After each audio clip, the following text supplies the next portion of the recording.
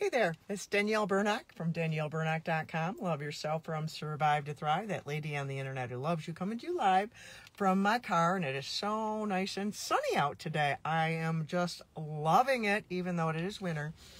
So I got my sunglasses here, but took them off so you can see my face for those of you that are live with me right now.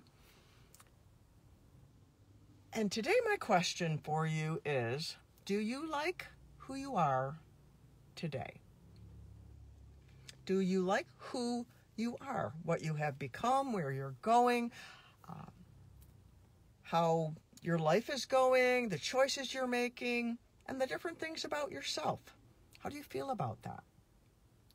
I ask because if the answer to that question is, not quite so sure, I wish this and I wish that, and oh, I don't like this, and then there comes another question, which I had shared a graphic about this not too long ago.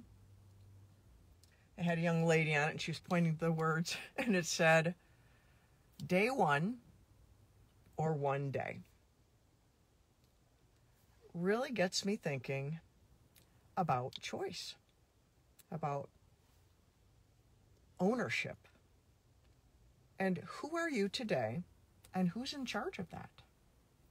Your identity of who you are and what your life, what you want your life to be like, how you want to behave, what you want your character to be, who you want to be involved with. That's up to you. And if you are deferring that to someone else or to another time, going, well, one day I'm going to go back to school and, do that thing that I want to, but, I just can't do that right now. But you're not happy with yourself because you're not doing that. Or one day I'm going to, go to counseling because I don't know, I probably should and all that. But you're not doing it now. You're pushing it off to one day. I want to call you into today being day one. I want to encourage you to take ownership of your life, to make today day one. If there is something about your life, about yourself that you are not liking, that you want to change, that if you have deferred it to someone else because they did this or they did that or they are doing this or they are doing that, what is your part in the story? Yes, we are affected by other people. We are affected by their decisions. But we have a choice in how we respond. We have a choice in how we move forward. We have power. You are not powerless. It does not matter if you hate everything about your life. There is something that you can do to own your life, to move forward in the direction that's good for you. You might just be able to do one thing, but you can do something. You can do something. I want to encourage you. You have more power than you might think you do. And to take ownership, become a victor inside your own self instead of playing a victim and deferring to another day, another time, or when your circumstances are perfect. That's never going to happen. Never. There is no such thing as perfect. The only thing that's perfect is God. We aren't perfect. Life isn't perfect. Timing isn't perfect of anything.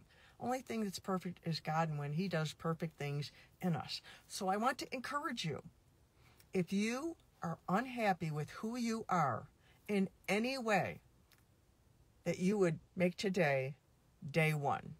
That you would not say someday or another day or one day. Instead, you would take today as day one and take action. What do you need to do? What do you need to do to move forward? If you need coaching, I can help you. I can help you move forward from wherever you are stuck. If you are ready for help, if you're not ready for help and you want to park in victim land, I can't help you. And it would not serve you any purpose to even try because you would just not do anything. But if you are ready, nothing can stop you. So I want to encourage you with that. You are powerful today. And I love you. I want to encourage you to make today day one, to bring about change, to choose to make whatever change serves you so you can be who you want to be and like who you are, because you deserve that. God created you for a purpose. There's God-given greatness in you. He loves you. I love you. And so until next time, mwah, I love you.